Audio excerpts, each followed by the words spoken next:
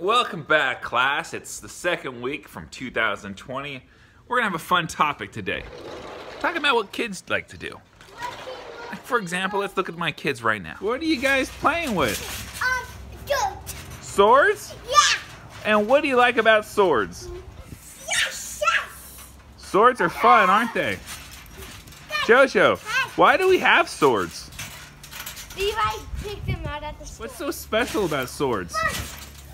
You can defend yourself if a bad guy comes. You can defend yourself if a bad guy comes? What else is nice about swords? What could you do with a sword? We can wrestle. You can wrestle? You mean attack somebody? Die, Moses! Just joking. Anything else about swords? You just like to have fun, huh?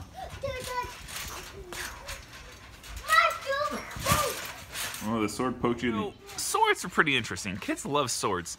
But how do we find out why swords exist? Or why we have them? Do you know? Bet we can find out some more. Let's take a look at a book for a closer look. Bye. All right, so here we have the kids' book, or the kids' library. It's a bunch of books, right? And right here is a book about swords. Now, I just don't happen to have a book of swords. So let's take a look at it, see what we know. Oh, football. A couple things to recognize. The title of the book is Swords. The author's name is Ben Boos. We open up the book. Some pictures. Written and illustrated by Ben Boos. Oh, what do we have here? It's the name of the company that published it. Candlewick Press. Where? In Cambridge, Massachusetts. Oh, on this page where everyone just flips through and ignores all the small writing, tells us a little bit where it was written and when it was written. 2008 by Ben Boos. He's the author. What else can we see? It was printed in China. Interesting. There's a lot of swords in this book. What I find interesting is the samurai sword. To be a samurai was to be a man of the sword. The sword was not merely a weapon of choice, it was essential. One could not be a samurai without it. In order to be a samurai, you needed a sword. So much information about swords that I can be an expert. I can reference this source of information and tell people why I know so much. Alright, so we found out some fun information about swords, and we used a book to help us understand.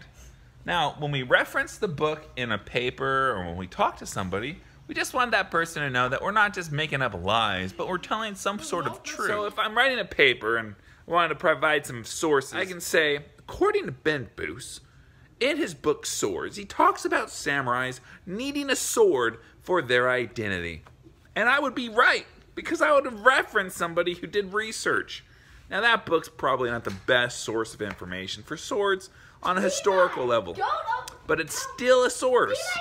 And at this grade of 8th, you just start with sources when writing facts. Now my kids are running away outside and they'll probably get hit by a car soon. I gotta go in my front yard and stop them from getting in danger. I'll see you guys tomorrow. And I'm not too safe with my sword, so I just grab it by the handles and, you know, hold it like this, because that's how you're supposed to use a sword, right? Right? Hey, Jojo, is it healthy to eat cookies all day? So we used the author's name, the name of the book, the date it was published, Look at this. to let people know that we have information that comes from an actual source. This sword is not very sharp or very straight, but it is a sword that I got when I was a kid from my grandfather. You see, he got it in Japan during World War II. It was a decorative sword. In fact, if you look on the side of the sword, there's some engravings on it. Some Japanese engravings. Kind of see it, huh? Interesting. Wonder what this sword's for. Can you get this off? You want this sword, Levi? Yeah. Would this be better than your sword? Yeah.